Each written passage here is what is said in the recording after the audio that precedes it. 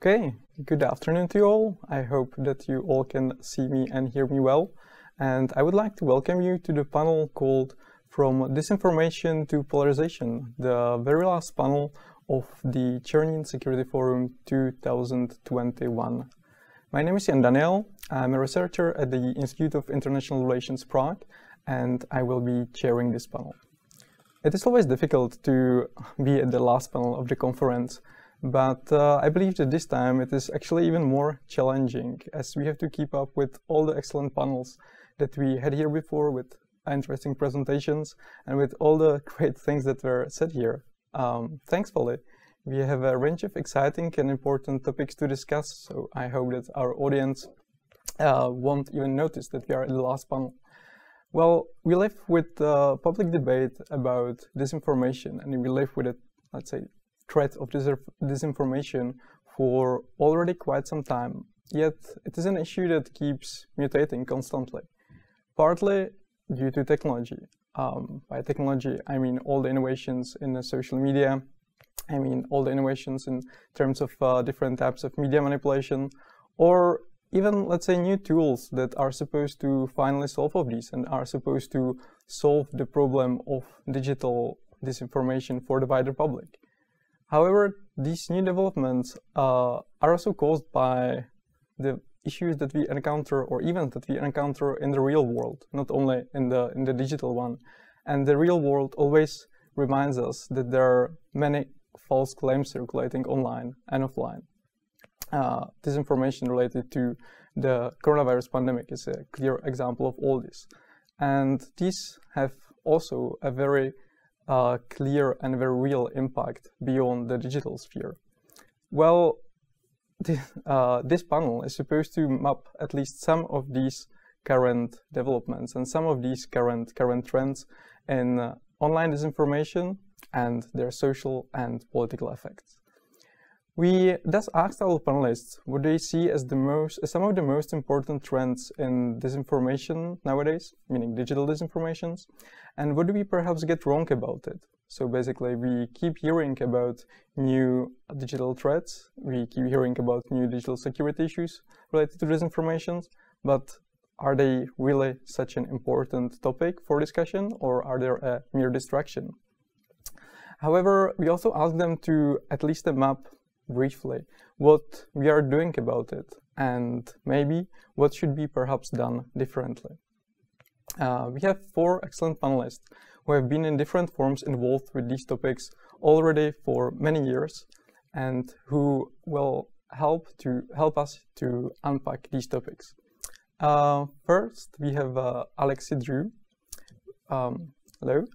She completed her PhD at Royal Holloway, University of London, and her dissertation was on emerging technologies and their security and geopolitical implications.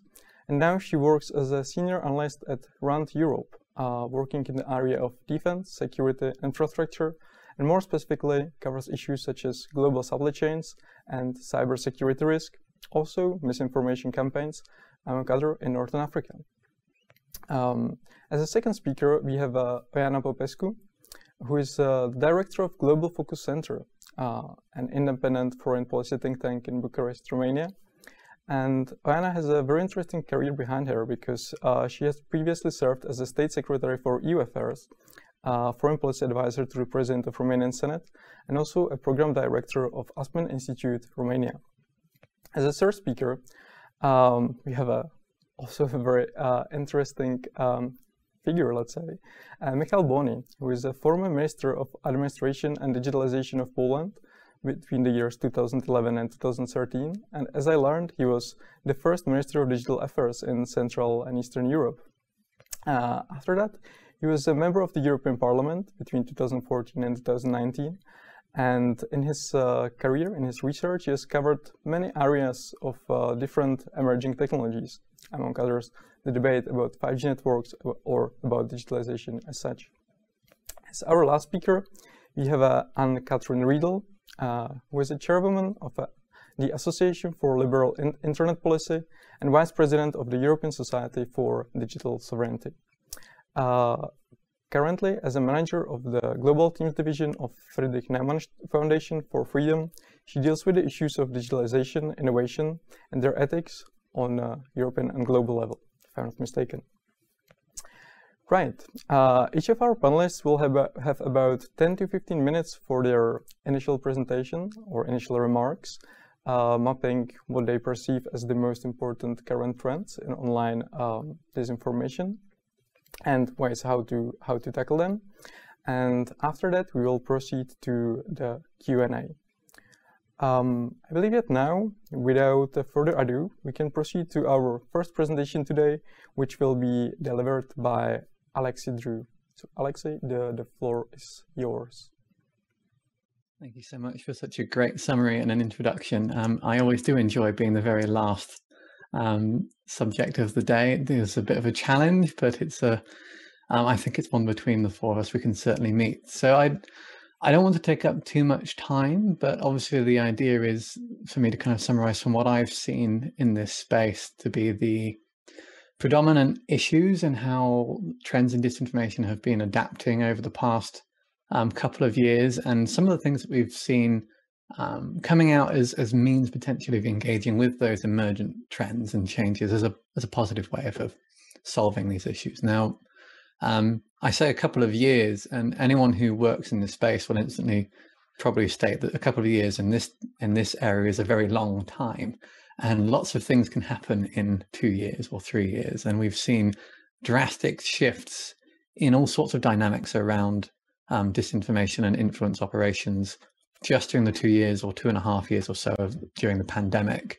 And a lot of that, I think, obviously is not been demonstrated directly yet, but comes out of a change in the way that we as individuals and societies and cultures and groups engage with media, and how we've had to engage with media as a result of a kind of shift of how we've interacted in general because of COVID and lockdown, and how certain forms or types of information have become very critical to not just our interactions socially, but our interactions in terms of public health and security have become very prominent. So there are a few things that I would initially summarize that have changed or are changing, and then I'm going to kind of dive into just maybe one or two of those rather than all of it. So I'd say that things that are changing in disinformation and have changed relatively rapidly in the last couple of years, a change in targets, that disinformation and information operations and influence operations, whatever you want to use the terminology, are increasing in the scope and direction of their targeting. It's not just now international, it also includes domestic, local, internal misinformation campaigns targeting domestic audiences, and it changes on the level of interaction and evolving targets. So particular issues can be targeted, which is a bit more granular than we might have seen previously in the more prominent cases. We've seen a change in goals in that disinformation is no longer purely about causing social fracture or division, or maybe influencing the outcome of an election. The intention of these things has diversified as the actors themselves involved have similarly diversified, which leads on to the fact that the actors engaged in influence operations are far broader than they might once have seemed. That we have not just states involved now, we have disinformation and influence for hire becoming more prominent and a critical component for us to be concerned about. And we also have the essentially a movement towards those who are also not only taking part in these campaigns and designing them, but those who are analyzing them and pointing out the trends are changing. We're seeing a proliferation of groups taking part in the attribution of influence operations, which again is a different dynamic and one to be concerned with or interested in. And the final bit to kind of think about, or area I think to consider, which is covered briefly in the introduction to this particular panel, is that the mitigation strategies and the governance of information spaces is changing, and the information landscape itself is developing alongside that, not necessarily at the same pace. Anyone who works in governance would love to say that governance regimes and methods evolve at the same pace and can keep up with things that we see happening, new platforms coming to market, new dynamics of interaction and risk and issues we identify. But unfortunately, that's never the case. But these two things are feeding into each other. And this is the area that I really want to kind of draw in on for me, is that there is a lot of promising direction of travel, and there are others that we really have dropped the ball on. So I'm going to leave the positive for last so I can end on a positive note. But the negative ones really comes down to this, the fracturing, if you like, of different issues into systems think that mean that we think of these problems as technical, and we don't see them as a whole societal issue. So as a case in point, we see at the moment, the EU, for example, is considering or is engaging in the concept of how do we create governance around targeted marketing campaigns and targeted advertising, and how do we make it so that the individuals targeted are more aware of their targeting, the data is actually transparent in the manner it's collected and it's used, and people are aware of the implications of marketed personal information and how that can then feed into how they operate in this digitized world. Now, that might seem from the outside completely unrelated to the topic of mis and disinformation, but in reality, one of the trends we've seen with the dynamics of how these campaigns are often designed is that they're increasingly tailored to specific target audiences. And the way that you best do that is by gathering as much information as you can as to the behaviors and patterns of behavior of these same audiences, their interests, their likes, their dislikes, because through that you can gain understanding of how to influence them and how to tailor your messaging appropriately. And we've seen this with example in the UK with the Cambridge Analytica scandal, and we've seen it in other examples where tailored marketing information is collected in a manner and then used for essentially politicized marketing, that is, an influence operation. And we've also seen governance beginning to develop in the EU about targeted marketing. And we've seen it coming up in the US as well, where we have increasingly an effort to understand the gap by current legislature, which says that, for example, American citizens can't have personal information collected of them by the state, but that doesn't stop the state buying personal information collected of them by private companies and then transferred to them that way. So there are gaps in legislation, and a lot of these areas seem distinct and separate from information operations and disinformation, but in reality, they're very closely connected.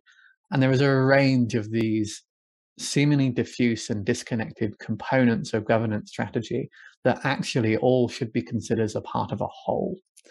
And there are two problems that have been considered separately. One is that we don't perhaps give them as much impetus and importance and time and capacity as we should, both being academics or governments or policymakers or third sector.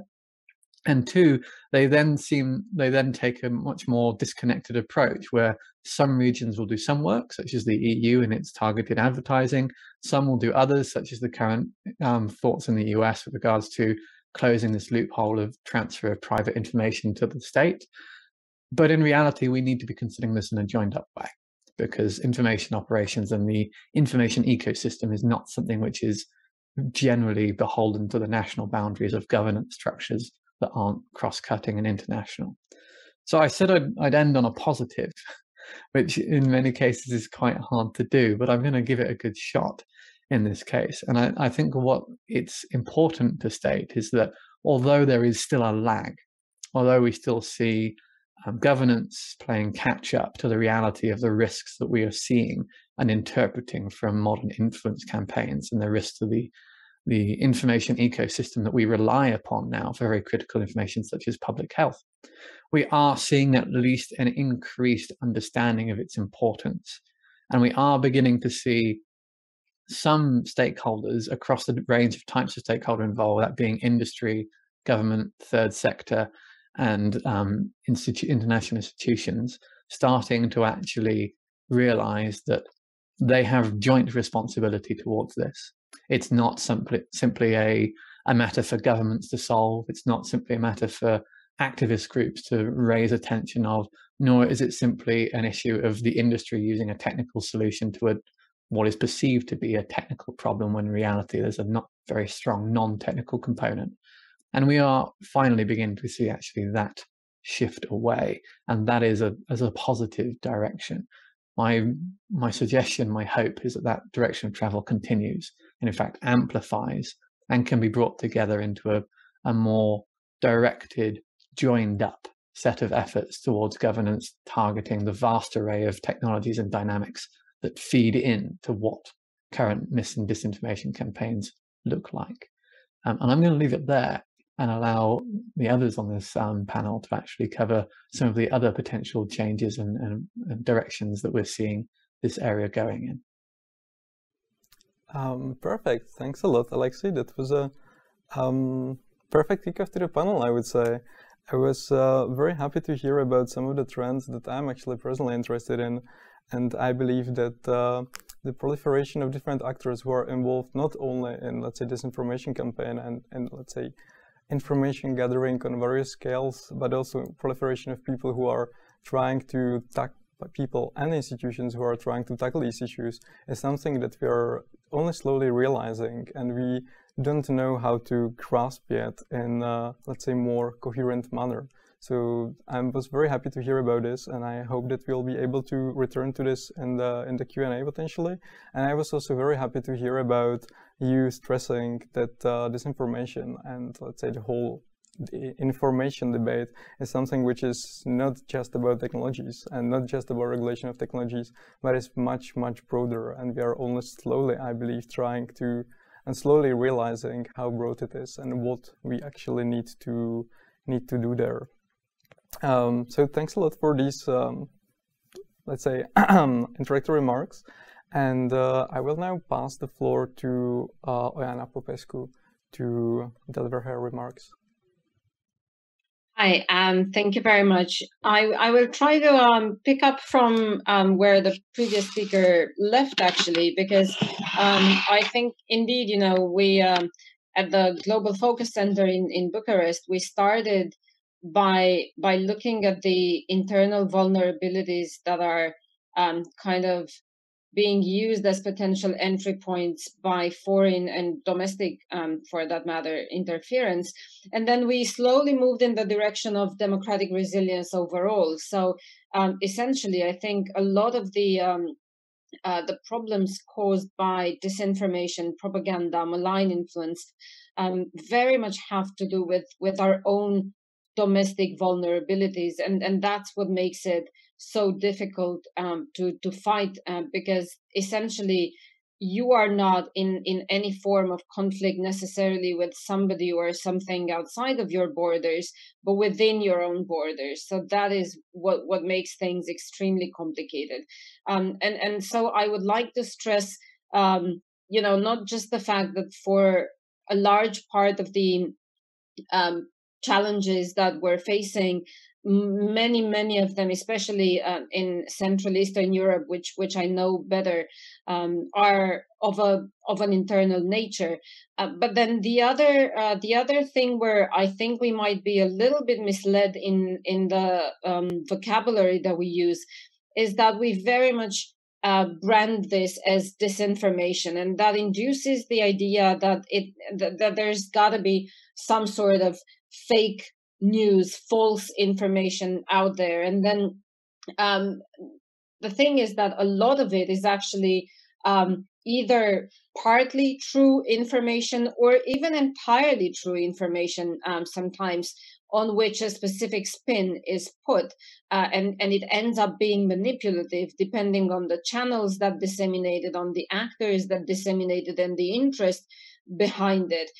So I think, you know, especially when we look at the activity of China in Central Eastern Europe, if we simply look at disinformation, to a large extent, you don't necessarily find disinformation that comes from China, but you do find propaganda, and you do find manipulative information. So I think, you know, we need to get our terminology right, to make sure that it doesn't mislead our research efforts in the wrong direction.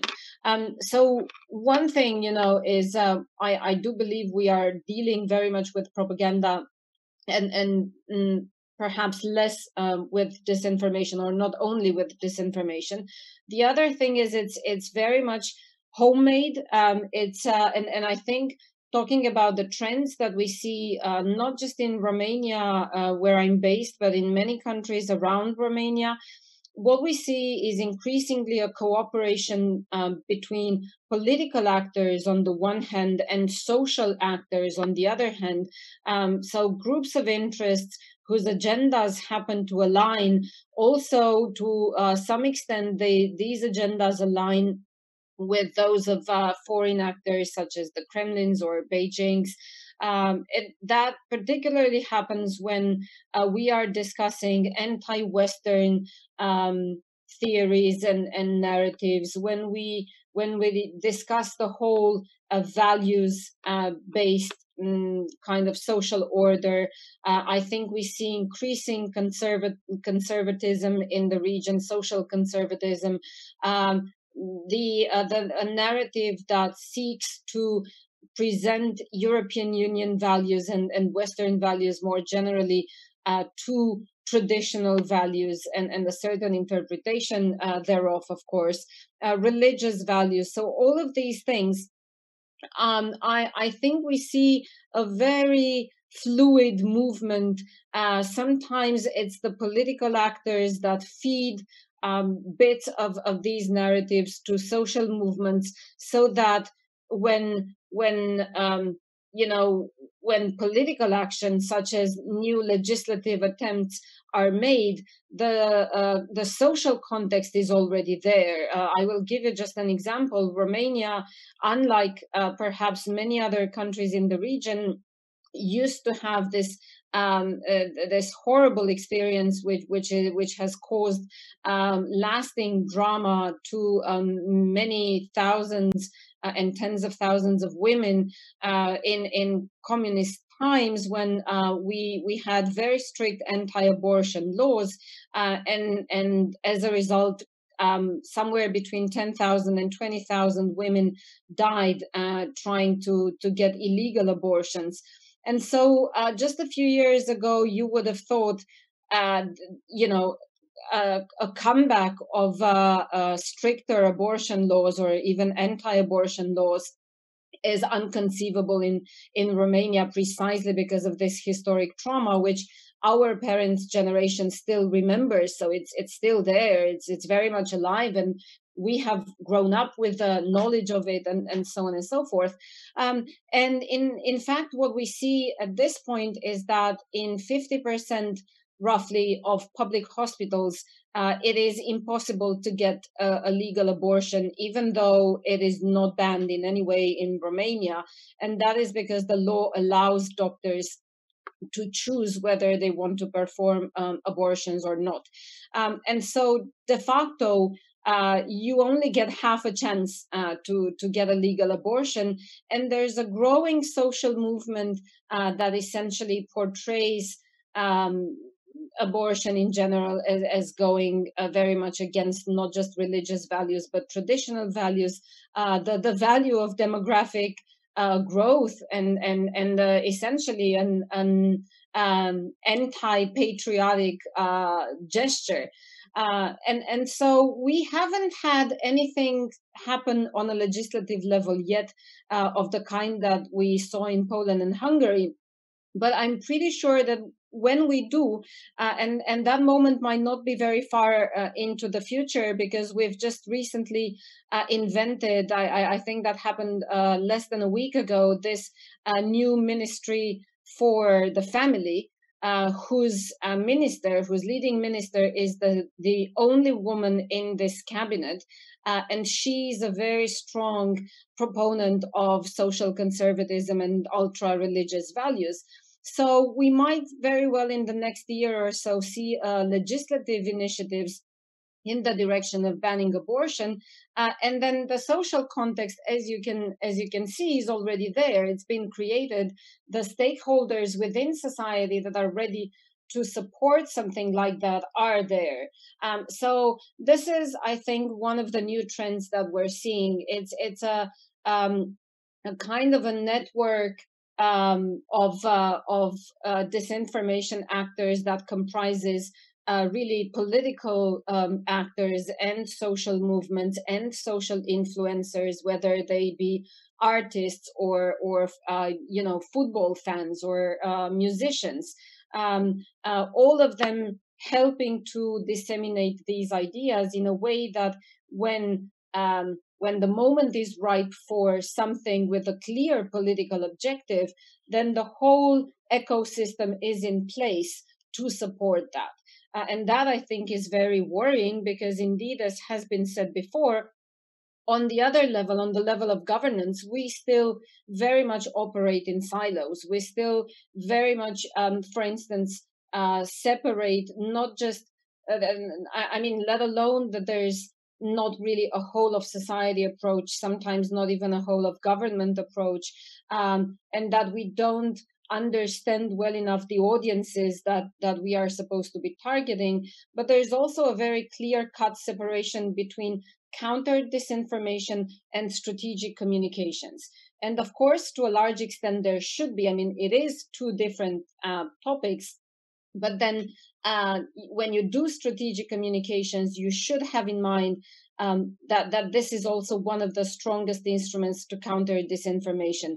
And that brings me to the efforts that we're making, and especially those that we're not making to counter this. And I believe there's very much being spoken about counter disinformation efforts, where that is to say a reactive position, and much less about strategic communications and how what we should be doing to make sure that we occupy the public communication space with the scientifically validated message, with the official message, with the message that respects public interest. So we often get asked as experts in disinformation, what is there to be done, and I think very often experts in general tend to go for the low hanging fruit, which is fact checking, debunking, trying to identify perhaps the perpetrators to some extent. The whole discussion that still I believe we are avoiding to a large extent, even there, between regulating the online space additionally and freedom of expression and of information. But it is much more seldom that we hear the answer, well, all of these reactive measures are only going to be able to mitigate the threat to some extent. And we're not going to win this, and we're not going to regain the upper hand before we actually learn how to do strategic communications and how to be proactive rather than reactive. And I think that involves a two-pronged response. One of them is on the resilience side, and the other one is on the response side. I think, I know these sound like very theoretical ideas, but we can go more into that, and it's on a case-by-case basis, really depending on context during the interactive part of our debate. But we need to raise costs for the perpetrators. We need to make it more difficult. We're not going to foolproof our societies against disinformation and manipulation, but we can make it more difficult, and we can use both social and political means and the technology at hand. And then on the other hand, although it's discouraging for many, because when you say let's build resilience, that actually means closing vulnerability gaps that have been building up for decades and that we have neglected to a large extent. And of course, then we're not going to be able to fix them overnight. But it's an effort that needs to start. So clearly, we need to build resilience, and we need to close those entry points for malign influence.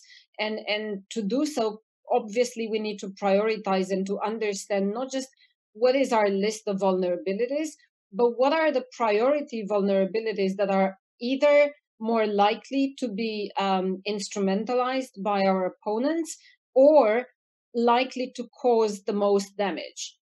So I think there's very much still to do, both for national governments, for civil society, for the EU and NATO, in really getting the framework clear and understanding, again, on a case-by-case basis. This is very context dependent, what the most immediate threats are, what the threats that, for instance, in our societies cause, as in mine, very low vaccination rates and very high death rates because of COVID, and all the vaccine skepticism, refusal to follow measures, and so on and so forth. So to understand what are the ones that are likely to wreak havoc in our societies in the near future, and deal with those first. I will close not on an optimistic note, I'm afraid, but rather on a pessimistic note by saying that I think if we look at the migration crisis on the border of Belarus and Poland, to see whether, when we are faced with this very blatant use of migration as an instrument, as a hybrid instrument to attack our societies, if we look at that and we see that there's reaction by international actors, I think that's a pretty good that's going to give us a pretty good indication whether governments and international organizations are going to move on disinformation and manipulation of information when there's a crisis on our hands. So only when something really bad strikes us, or if there is a chance that we might have really understood that this is going to be really the face of conflict in the near future. It's going to be very much hybrid. It's going to be asymmetric. It's not necessarily going to be conventional. So we should really put much more energy into preventing and countering that.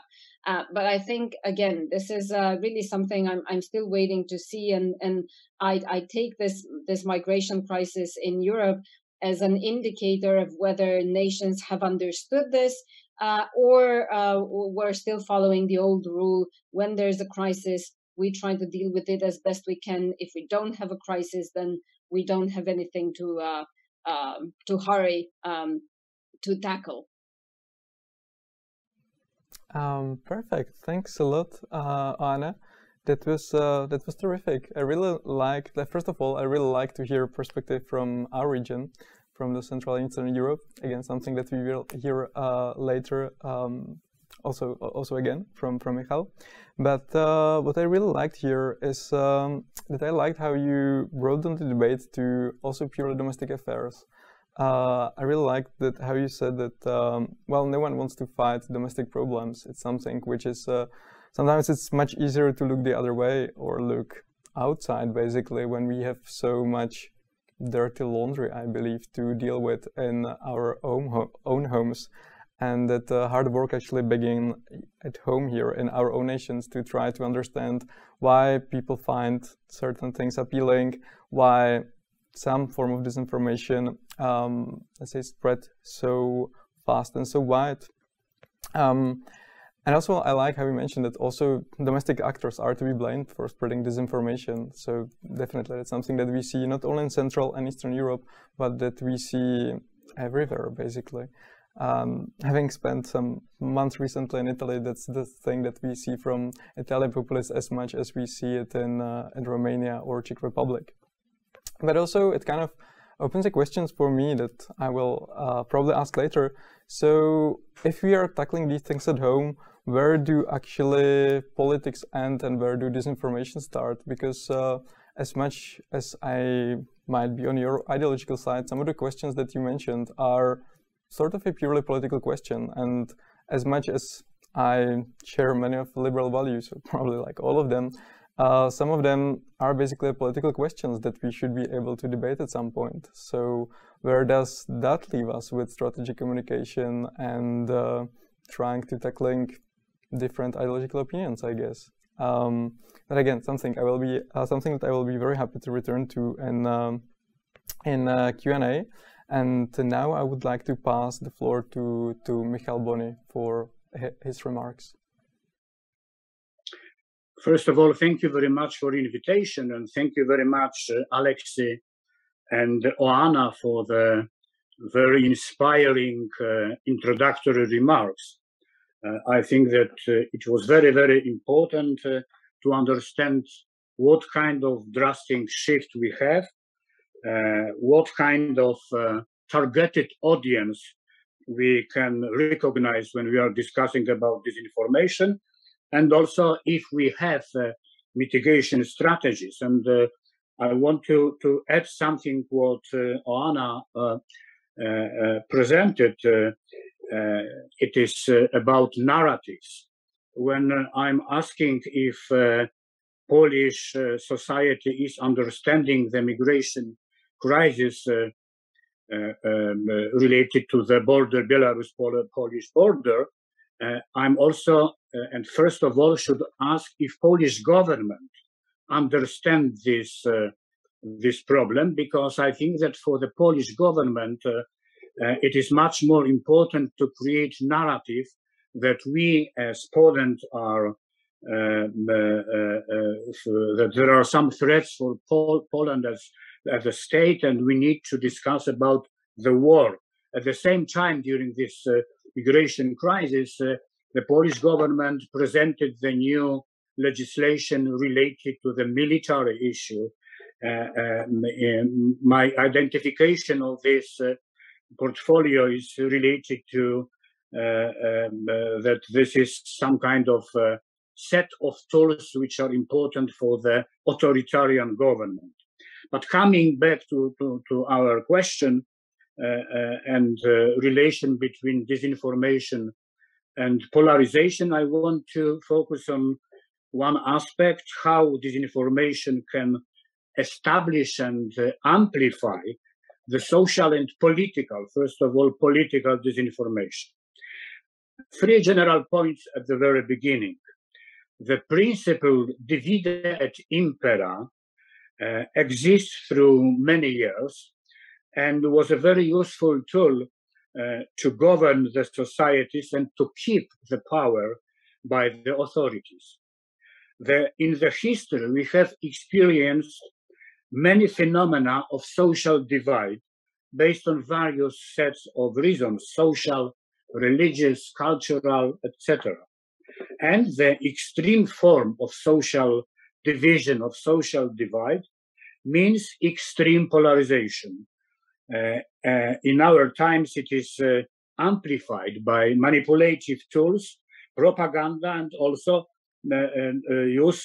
propaganda used and disseminated not only by media, politicians, but also the internet tools.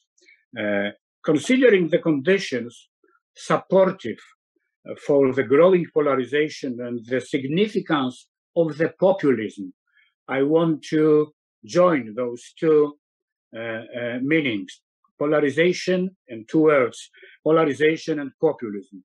We should analyze the deep socio-cultural reasons. Firstly, the increasing waves of threats and fears coming from the lack of understanding of the modern world and its characteristic, the globalization with the power to destroy local values, the technology revolution and no possibility to adapt to the faster and faster technological changes. In our part of Europe, societies, the part of them, are tired and were tired by transformation reforms. And also the new era of work incoming related to the automation and robotization. So there are the threats. Those threats build some emotional and paradoxically rational reactions, as the lack of certainty in the part of society and security, which lead to the presumption of the unknown future and the lack of hope. The lack of trust to the public authorities, institutions, and elites, which leads to the low level of the social capital. The feeling that there are more losers then beneficiaries of the modern way of the development, also of the transformation in our countries, which establish the need to change the situation by giving the power by elections to the populistic leaders. In addition, those processes are supported by the weaknesses of the media and education systems to explain the world in a positive way. And also, it is important and supportive, unfortunately, the real growth of inequalities in many societies. New forms of exclusions are appearing. Generally speaking, it creates the social background for populism and open the so-called social readiness for the post-truth era. The power of populism is based on real, in this understanding, social background, but the mechanism of influence on people looks like the threats are amplified by political messages and political narratives, by media, by propaganda, and especially by manipulative internet use, by organized, industrialized disinformation coming also from outside the country, as Putin case is showing. The emotional messages are crucial to build some kind of community of threatened people, threatened by insecurity and uncertainty. This community is empowered by indicating the scapegoats, establishment, and enemies. It is the warrior sort of the society, of the Polish society, as the leader of the populist party in Poland, Kaczyński, presented, indicated the democratic opposition. Having the enemy is the tool for the unification of the part of the society. And the key solution, the Faustian deal, those people, the big part of the society, is ready to exchange the freedom for security. Why is it so important? Because it opens the door for the neo-authoritarian model of governance, undermining in the name of security and the needs of the usual people, the rule of law, the transparency of governance, the citizens' rights, and the rights of the society to be diversified. As we can see, the internet disinformation, various types of disinformation and fake news, is disseminated very fastly, also by using bots and with no alternative to explain what is really true. The internet disinformation is creating the most adequate background for this Faustian deal. And the internet forums are creating social media, Twitter groups, behavioral factors used to indicate the echo chamber groups and silos and establish the closed bubble groups, divisions and extreme polarization. The extreme polarization, on the other hand, is based on social divide, as I have mentioned, amplified by internet tools, which undermines the democracy. How it works? The democracy does not mean only the result of the election and the election per se.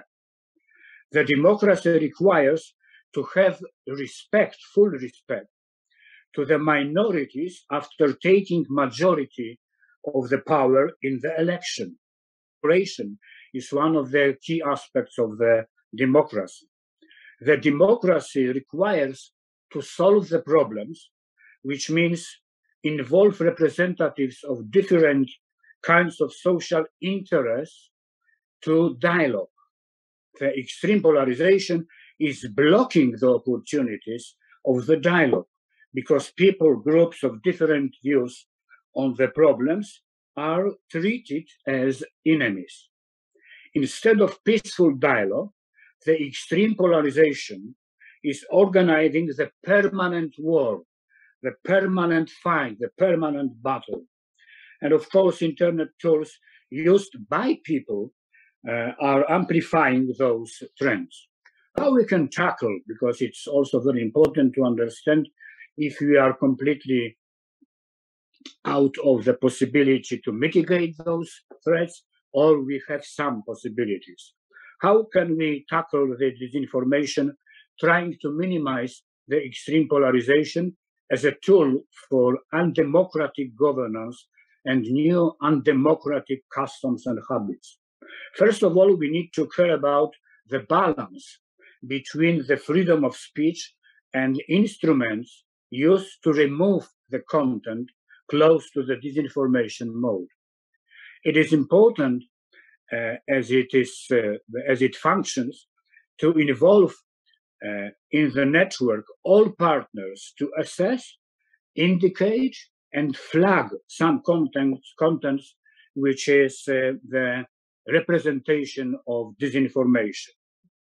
If 83% of Europeans, people in Europe, in the European Union, think that disinformation threatens democracy, if 51% due to Eurobarometer of Europeans think they have been exposed to disinformation online, and if disinformation is hampering citizens' ability to make informed decisions and eroding trust and impairing freedom of expressions, it is clear that we have to act. There are some possibilities. In the European Union, we have from 2018 the Code of Practice on Disinformation, I want to remind it, and it is developing. It is the form of the self-regulation with some achievements, empowering consumers, empowering researchers and fact-checkers, developing signatories, also private messaging services, reporting quality of standardized information, and some currently now discussed measures, demonetizing disinformation and increasing scrutiny of advertising placements. I think this kind of defund of disinformation is a very important issue. Increasing the transparency of political advertising, the total ban of targeted political advertisement is considered and discussed in the European Parliament. Increasing the coverage of fact-checking across European Union countries and languages, it's also important. Providing researchers with increased access to data to know more and to prepare and discuss about counteracting against disinformation. And labeling of content identified as a false. Of course, as previous speakers said, there is some kind of limited mitigation of disinformation. We need to be much more proactive. And of course, we need probably to have a much more clear regulatory framework. So the discussion on Digital Services Act is also related to the problem of disinformation, and it's creating the legal conditions to remove some types of the content from the network. But it will be not so easy to define in the legal way all of those disinformation contents. Finally, what I want to say is that we need to understand that, firstly, resilience, democratic resilience, as Oana mentioned, should be based, first of all, on the awareness of the people and education. And secondly, we need to understand that some kind of common joint responsibility of us as citizens and our organizations, governments ready to fight with disinformation, and European Union institutions should go together hand in hand, arm in arm, if we want to achieve our goals and minimize some effects and results of the disinformation, and a little stop the disinformation which is creating the polarization, and polarization which is undermining the democracy. Thank you. Perfect. Thanks a lot, Michal. That was also a very broad and actually broad and at the same time detailed analysis of what's wrong with our societies, and moreover also what needs to be done. So I really like the conclusion where you also mentioned the potential way forward. So I hope that there are some policymakers who are listening to us and who are taking notes, and not only that, but also who will act on that. And but from your presentation, I really liked the, let's say, social analysis of the problem, and mentioning that it's not only about disinformation, it's about the weakness of our media systems, basically.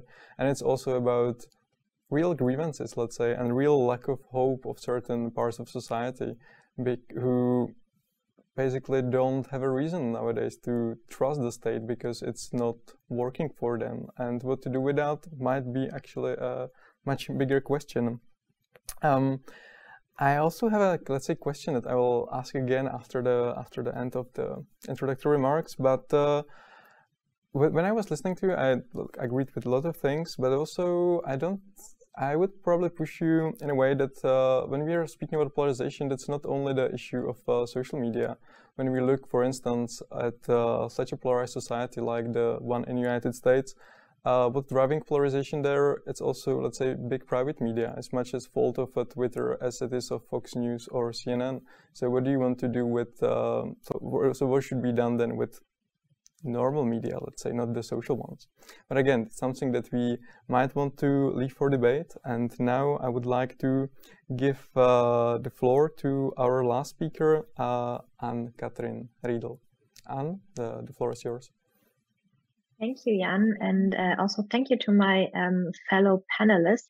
There was a question in the beginning of the panel, like, do we enter a new era of post-truth politics?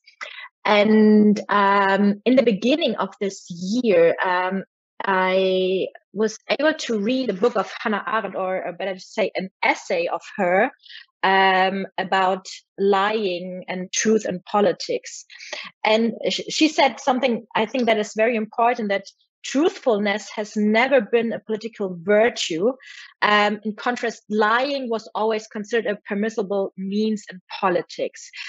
So this lying, and I would say lying is not the same as disinformation, was always a part in politics. So not saying the truth, let's say it this way.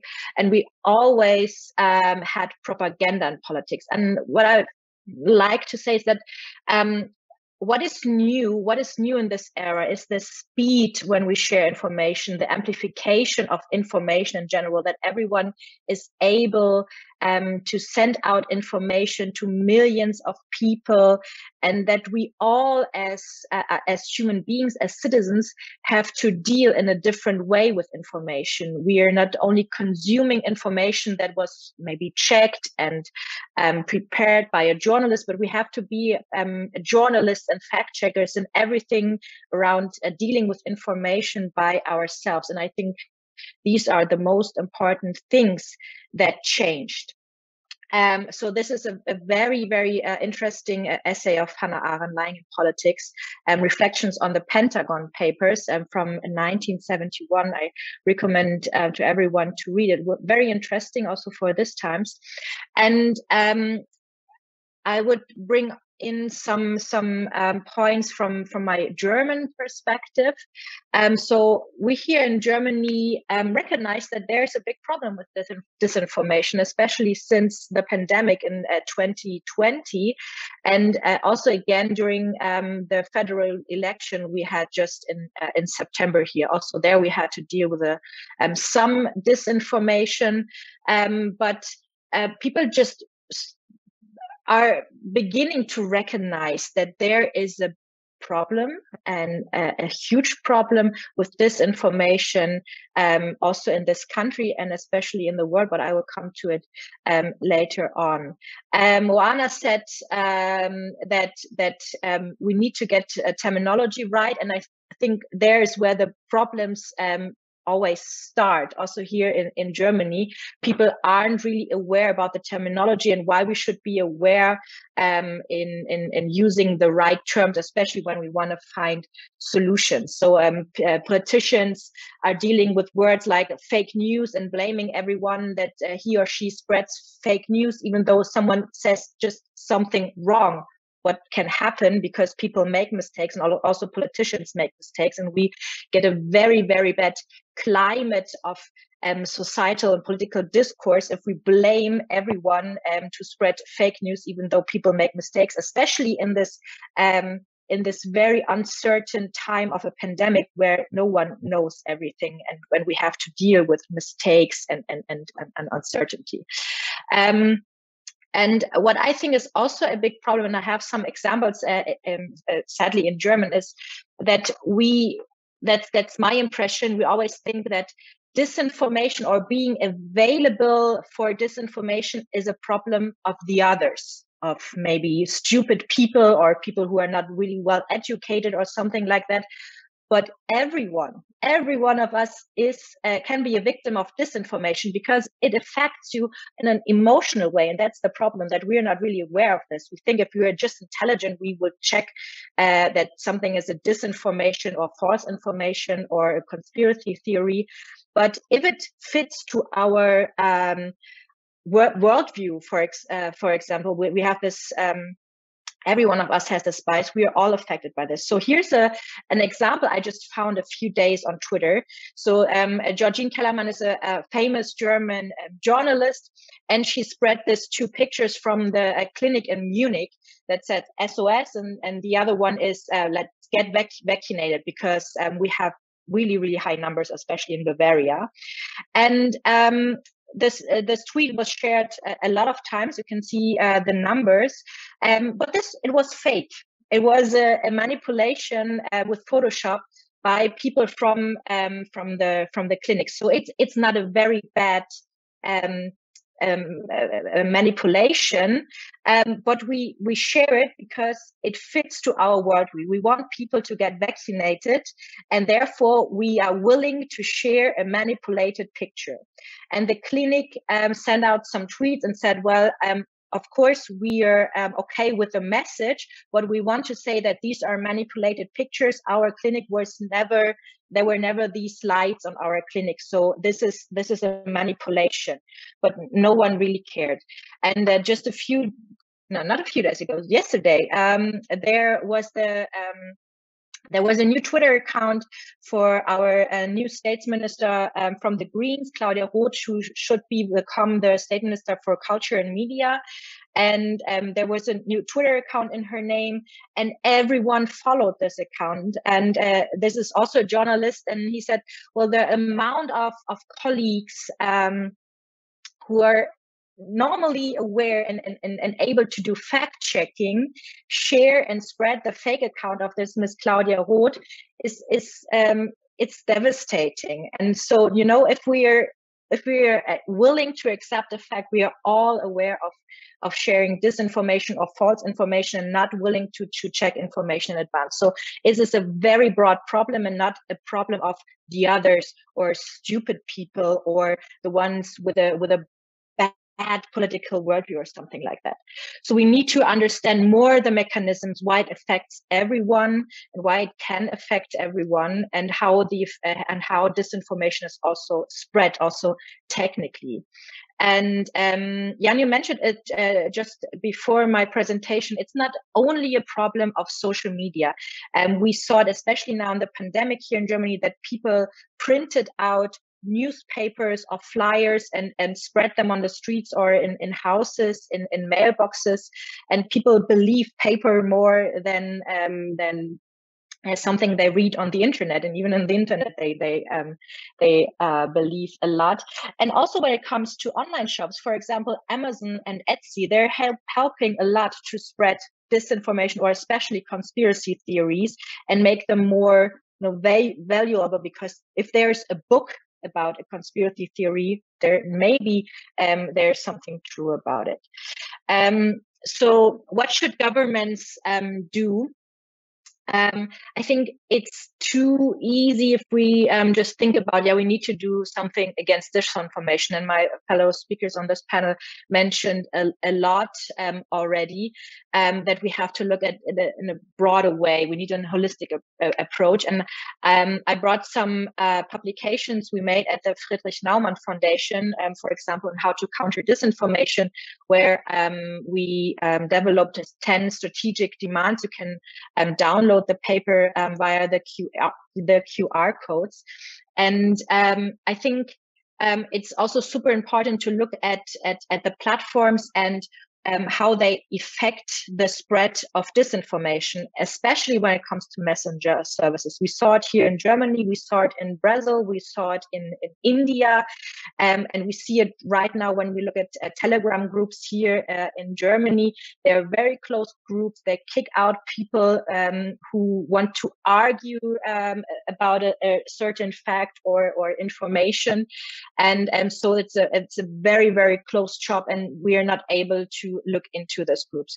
We need to educate people. Of course, that's super important, but I don't think that's the only solution. And we need to focus on our communication a lot, especially when it comes to politicians, and especially in times like this pandemic. I said this in the beginning. We need to learn that people, also elites, and Michal mentioned that there's a big lack of trust in institutions and elites, and we need to learn that they can mistake, and they need to learn that they do mistakes, and they need to excuse themselves and explain more to the people what they are doing, why are they doing this, so that we can build a bit of trust through this truthfulness.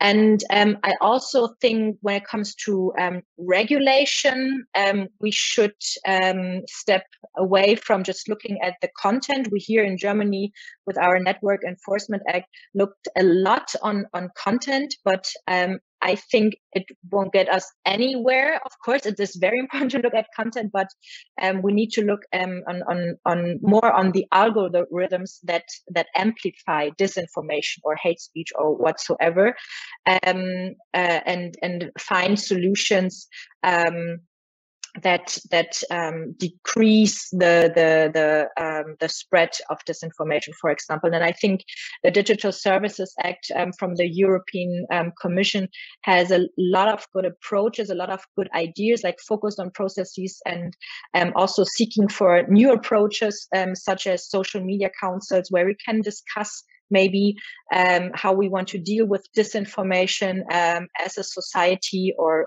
whatsoever. So I think we need to be more creative and broaden our horizon when it comes to dealing with problems in general on the internet, on social media platforms, and so on.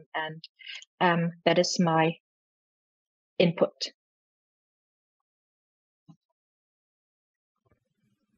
Perfect. I'm back in. I hope that I'm back in. Thanks a lot. Yeah. That was fascinating, Anne. I really like the start with Arendt, and yeah, lying and politics are kind of inseparable, I believe. Unfortunately, and that also kind of goes back to things that I was saying earlier, because I believe that that we have been encountering these issues many times before, but as you all mentioned, this time it's different, probably in scale, probably in reach to wider groups of people, but something is different, and we are still trying to understand what. The second thing I really liked about your presentation is, I like the whole presentation, but second point that I really liked and I would like to repeat here is that how we are nowadays forced to be, actually, that all of us are forced to be fact checkers in a way, and that disinformation is in a way everyone's problem, and it's all sides of political aisle. So as much as I understand that it's an issue of populism, it's an issue of or closely connected to populism, and that populists use disinformation and they kind of prey on them. I sometimes feel that I myself am happy to fall for some disinformation. And it's not only a political issue, but I feel that I'm tackling disinformation every day when I'm trying to, let's say, make my mind over internet reviews of when I'm trying to buy new headphones or something, and I'm trying to understand what of these things that I'm reading on the internet is actually true and which is trying to just manipulate me somehow. And that goes back to what Alexi was saying at the start of our panel, basically.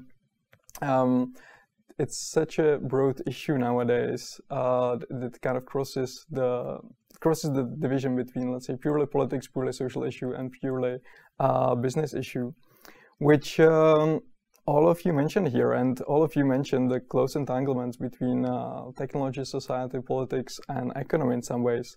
And we all agreed that we need to think about the problem in broader ways. Definitely, which is something which is probably easier said than always done. And I also like that you all try to chart some way forward, and some of you mentioned some specific policies that we can try to put forward. But I realized that all my questions to most of you are actually, they're all similar. We need to do something, but who actually should done that? And that's kind of goes back to my issue, my question. I would like to pose to Alexi, that you mentioned that there is like a fragmented governance of many of these issues nowadays. That some things are done by the EU, some of the things are done by the states, some of the things are already done by like ethical codexes of companies and so on. So should we try to somehow propose some sort of like unified regulatory framework, and if so, who should do that? And who has a kind of authority to do that? Because should it be something which is truly global under the UN? And if so, are we able to do something like that? Or should it be something done by the nation states? Or should it be something done by the EU? Or actually, should we try to kind of connect this fragmented governance? And I'll pose the questions for the whole panel, then I return back to you if you don't mind. So that's my first question. The question for Oana. Once again, you mentioned how important is to do strategic communication, how important is to do, let's say, tackling of disinformation, even as, let's say, a personal ethics. But who has the legitimacy to actually do that? Who has the legitimacy to be involved in a strategic communication, and who has the legitimacy to kind of not impose some values, but put them forward in the public sphere? And once again, that goes back to my question that I posed to you after your presentation, because that kind of goes back to politics. So is it should we all become fact checkers? But not only fact checkers, should we all become strategic communicators? And doesn't that lead to more polarization again? Yeah, very broad question. I'm sorry for that, but that's what I thought after your presentation. Yes, to Michal, Boni. Again, you said that first of all, I would really like to hear your answer about if the regulation that you proposed for social media, and I very much agree with that, is that something that we should also extend to private media, or is it something that should we, and then again, who are we? It's the state, or who? Should we be more strict about the inflammatory content in any public sphere, whether it's put forward by the New York Times, Fox News, CNN, Breitbart, or Huffington Post, whoever, basically. And then I would like to just challenge you on something, because you said that we are unable to give people hope, and I give people who then fall to populism hope, and I agree with that. But sometimes the most let's say successful politicians in the past were able to give people hope, but they were also able to give people hope just to fail them later, which kind of then fueled the rise of the populists, let's say. And we see that a lot in debate in Britain about the, let's say, fall of Thirdway and the fall of Blairism, that was able to give people hope just to basically fail to deliver on many promises. So how we should actually do that. And finally, to Anne, I am afraid that I was not able to do a specific question when I was trying to type everything here, but I would probably like to ask you, yeah, actually, you kind of answered one of the questions that we have from our audience, where people, where a member of the audience is asking if like the current concerns about disinformation is something which is completely new, or when we think that we started to care about that. And you quite nicely said it's not something which is completely new, although it's different. And probably I would like you to develop this thought a little bit more, saying, okay, lying is part of politics since forever, but what's new this time around? Perfect. With that being said, I think that I would like to return to Alexi to answer, and feel free also to react to any other questions that I post here. Yeah, so thank you. So kind of to reiterate, who should be responsible and who has the authority for governance around this space, and kind of where should it work, or where should it rest, that responsibility? The idealist in me would say that yes, this is possible, and it should be a global effort involving everyone, and that will definitely work, and it's easy, and that's the best way forwards. But unfortunately, the idealist in me struggles to really compete with the growing cynic in me with regards to having worked in global governance for a little bit too long, perhaps. So there's a level of complexity here that means that ideal solution perhaps is one, certainly not easy, nor is it something which is achievable in the short term. But that doesn't mean to say that we shouldn't aim for the best effort and do our best to achieve as close to that ideal term as we can. So I kind of want to, there are three things or sources of things required, I think, to make this work in how you do governance. One is the source of authority and credibility. One is a source of technical expertise in terms of how to make the governance structures actually work and ensure they're practical.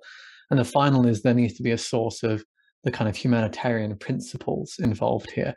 And there are different actors that can fulfill or act as these different sources, and some have overlap and can provide more than one and others not. Now, historically, we'd like to say that the state should be the source of authority and credibility, or at least in some cases, perhaps, international institutions that collect state together. So you mentioned the UN as an example, or the EU as another potential, and various bodies of a similar ilk.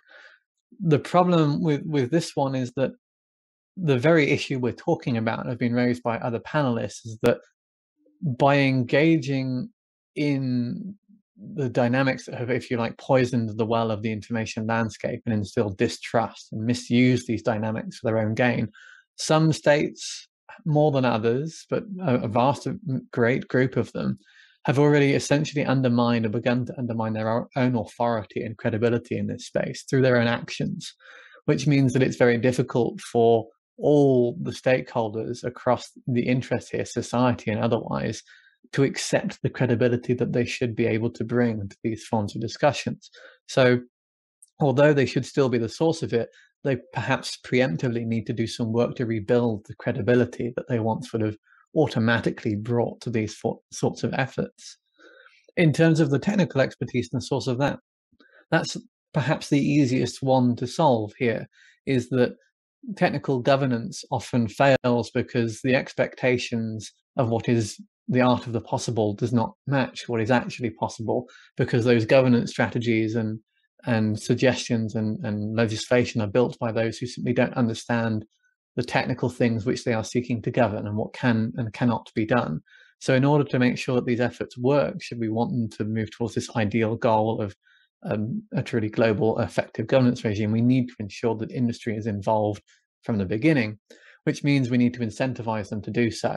Some have been incentivized already by a realization of the ill that their platforms have caused.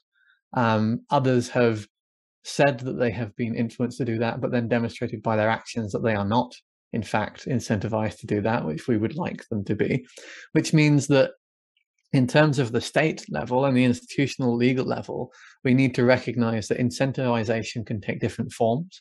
It can be punitive, it can be encouragement, it can be direction, and some platforms are worthy sources for punitive measures, and others have actually done as much as they can without the other sources of assistance we're talking about here input. And I think Twitter is a good example, actually, of having tried to do a good job for the right reasons, but in many cases lacking the other inputs required have in some cases caused further complications and issues. Whereas there are other platforms, Facebook for one, who has talked the talk, but in many cases not actually delivered on that. And the final one, the sources of humanitarian principles, this is where the third sector comes in. So we're fundamentally talking that what we should have is a multilateral, multi-stakeholder approach to solving this problem of what governance of mis and disinformation and fake news and all these concepts that we need to make sure we hold well defined as we do this should be dealing with, and it should be dealt with in that regard. It's a very difficult thing to do. I'm not convinced that we can bring together the disparate pieces we currently have, but at the same time, starting from scratch will take too long because governance is not a fast-moving beast. So perhaps the best approach would actually be to try and get these incentivization structures together for all these different types of groups and begin building bridges between the silos and knocking down the walls between them to get people working together on this issue and bringing their different sources of authority, credibility, and technical expertise together. Perfect. Thanks a lot, Alexi. Let's hope that this will happen. Oana. Yeah, difficult questions indeed. I mean, the question of who has the legitimacy for strategic communications is one which I think is at the core of finding a solution to this, because what we have in many countries, including especially in our region, is very low confidence in government. So then it's going to be very difficult to have official figures convince people when people are already giving up on the system, on actually, sadly, democracy as a system as well. I think a lot of people, even though we might not agree, feel that it's representative democracy itself which is letting them down. So I think that's one of the major dangers. They associate their disillusionment with politics and with the political class and with the elites, with disillusionment with the system that brought them to where they are. So I would say, one, it is really a matter of urgency for the political class itself to start rebuilding that kind of trust. And I think when you look at liberal parties, including the newer civic parties across Europe, some of them are doing a better job than others. Maybe some in Renew Europe, especially in France, for instance, have been more efficient in doing so. The experience in Romania, where I'm from, is rather mixed in that regard. And there's a lot of disengagement from political parties. So there's little surprise that the populists are winning when the mainstream parties, to a large extent, are only campaigning for their core electorate. And what we see is a sort of cartelization, dividing the market among themselves and investing in their core electorate, which they know is going to show up to vote, and really disengaging from the rest. So there's actually, again, just like with strategic communications on an official level, there's a lot of political space that is left open to the populists. I don't think that political elites know how to speak to their constituencies, nor do they necessarily care to do so in many cases, which leaves so much room for manipulation by the populists. So, that is one thing. Then the other thing is, it clearly cannot be up to the government alone or to politicians alone to do that. It's something where civil society, I think, can play a vital role. I think just like, when we discuss so much doing media literacy classes in schools and high schools and so on, I know for a fact, judging by previous experience, that if we introduce this in much of our region, the government, the authorities are going to fake doing media literacy. And they're in fact not going to do it seriously, and they're not going to do it in the way that it should be done, but in a self-serving manner. So then I would rather trust civil society organizations to do that than the formal public education system. Local authorities.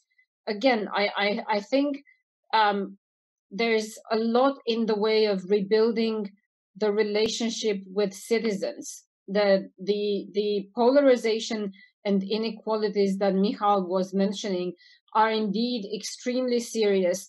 And I think a lot of people are feeling that they don't actually belong and that nobody speaks to them. And I think one of the major issues that we need to take into account is, how do we rebuild communities? What we are lacking to a large extent is communities. These people end up belonging to so-called communities on social media, so Facebook groups, or they watch manipulative mainstream media, TV channels, for instance, talk shows for hours on end every day, because they don't feel that they belong to a real community. So they feel that they share something with people with whom or who echo their frustrations, their fears, and they give themselves the illusion of belonging to a community.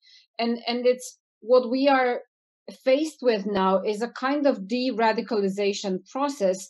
And we cannot, I think we know that from previous experience with de-radicalization from violent extremism, for instance, that you cannot snatch people away from a certain community that they feel they belong to unless you give them a different community to support them. So really, I think this is where local authorities could be engaged with in trying to rebuild communities and ways that people in general feel they belong and feel that they are truly represented politically. And that also involves local influencers, whether they are priests or TV stars or I don't know, bloggers, vloggers, media stars, whoever. But we don't need to convince the wide audiences. We need to convince influencers to convince their followers. That is, I think, the actual way of doing strategic communications these days. against this background of very low confidence. And last of all, I couldn't agree more. Sure. No, sure. Have your last point. We just need to finish. The last point is clearly mainstream media is, I think, in many countries as much a problem as social media.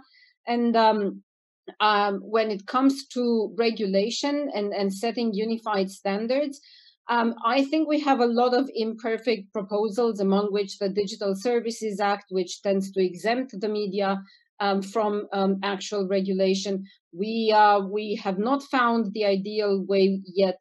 However, I do believe that unless we come up with some form of cross-border framework, then individual governments will step up and will find their own ways to regulate as much as they can. And given the experience with the backsliding towards authoritarianism and autocracy in our region, I'm afraid that kind of regulation is not going to be in the best interest of the citizen, but actually it's going to be just as self-serving as a lot of the communication and disinformation that governments themselves are perpetrating.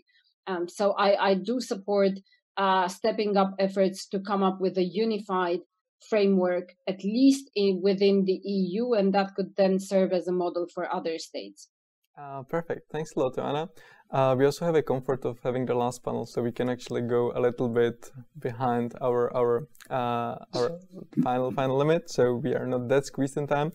But what I really like there is that, basically, apart from, let's say, your points about the specific policies, there is definitely a clear role in politics. And if liberal parties want to win elections again, they do have to do a lot of groundwork, I believe, and actually reach out to people and speak with them and try to win them over. Not by strategic communication, but rather, as you say, like through interpersonal communication. And with that, I will move to Michal. Thanks a lot. I want to fully support Oana, because I think that it's one of the key solutions to recover and to build, in some cases, the local identity and local communities. It is important because it is real, and there are many real connections and relations between people. When I'm looking at this part of Poland, when the government established the state of emergency, I'm thinking about the border between Belarus and Poland. And there is just about 30,000 of military soldiers defending our country, as government is saying. But on the other hand, in many small local communities, there is a huge and big organization how to support the people, the migrants, how to find them in the forest, and how to help them. So it means that there are many refugees and migrants from this wave living all over the Poland, with just about 30,000. And I'm not talking about the weaknesses of Polish borders. I'm talking that people, on the other hand, against the propaganda and narrative done by the government, are ready to support and to help people, and they are creating the informal humanitarian corridor. So at the local level, so I think it's crucial, and also civic organizations are supporting this kind of move. When I'm thinking about the regulation for social media, for platforms, and for media, the first thing I want to emphasize is freedom of speech. I think that it is not possible to create completely new regulations and rules for private media. but we need to remember about public media. Public media, it's expressed in the European legislation, should be impartial. In my country, Poland, public media are not impartial.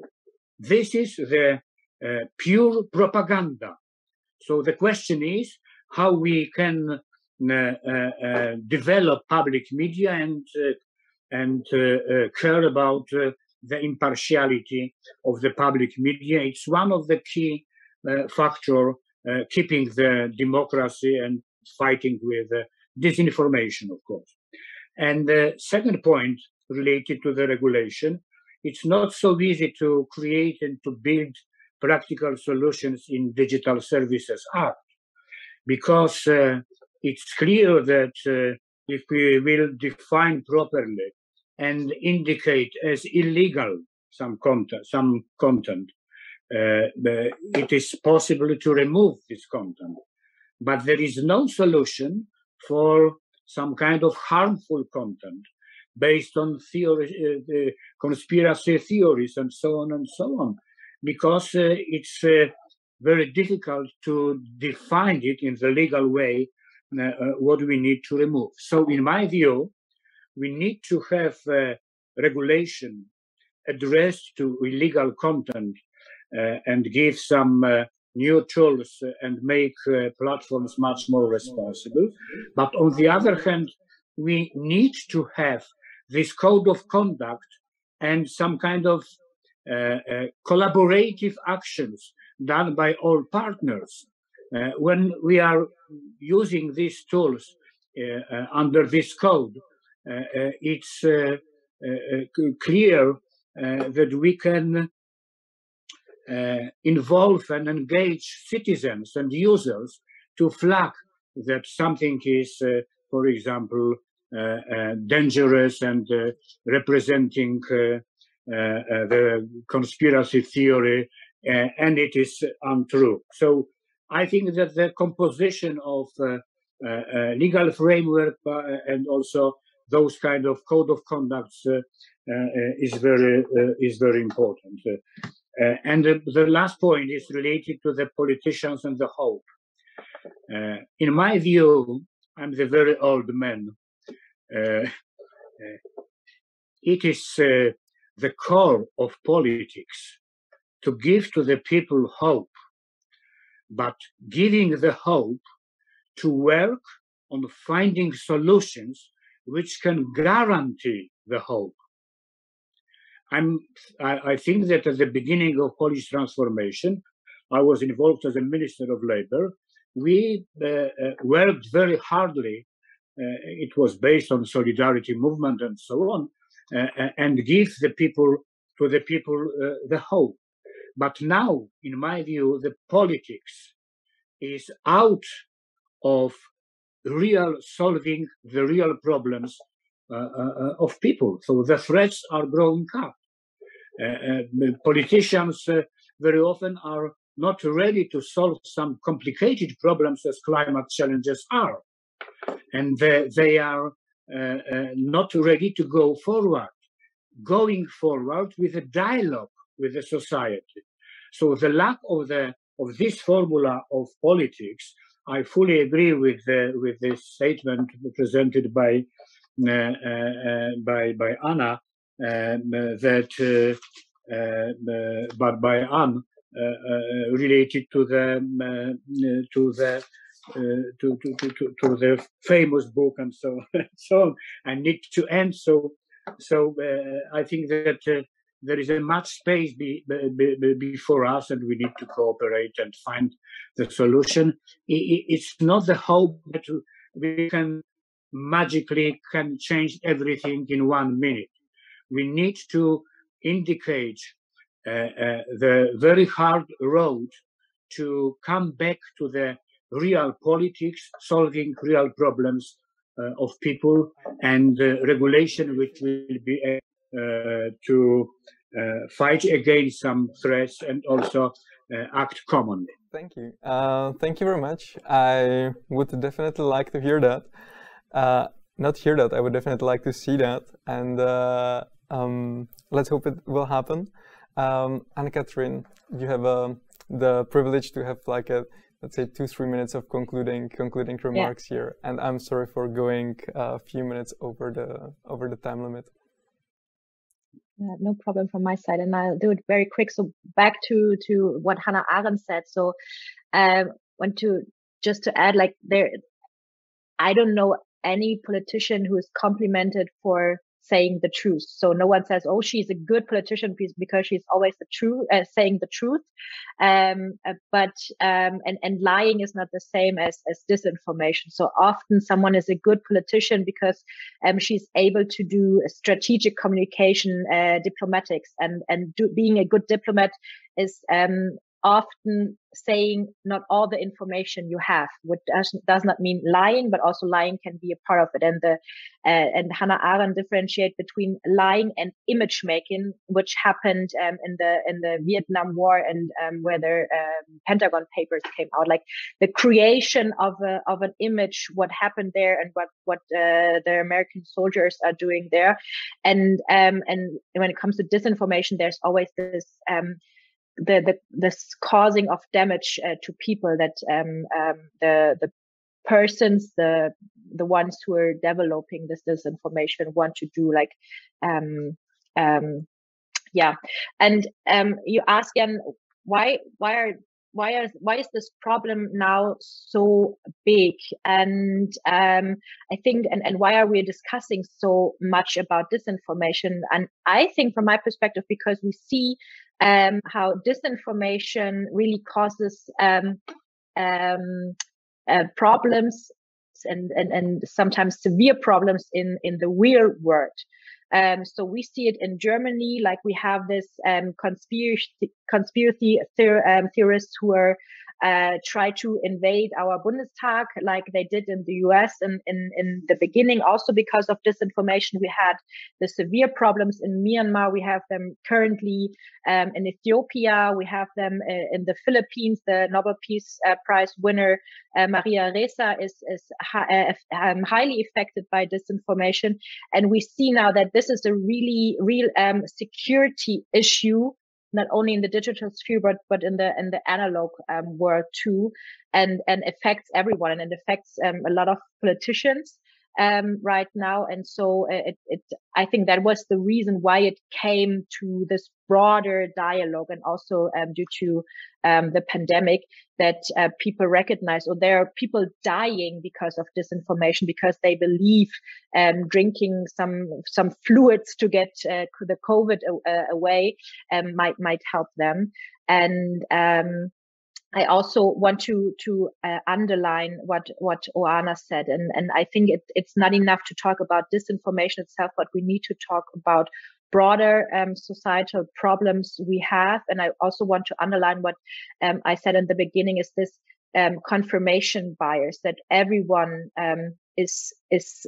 can be affected by disinformation, because we all have this confirmation bias. Everything that fits in our world view, how we see the world, will make us more able to spread some information that fits to what we think is correct. Perfect. Unfortunately, I have to agree with that as well. And yes, I think that we will wrap up here. Sorry again for going over time and taking more of your time than we originally asked you for.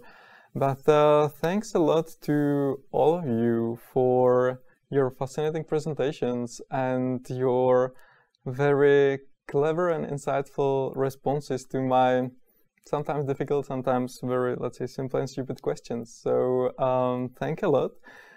We have to conclude here, so please join me in a final round of applause to the panel.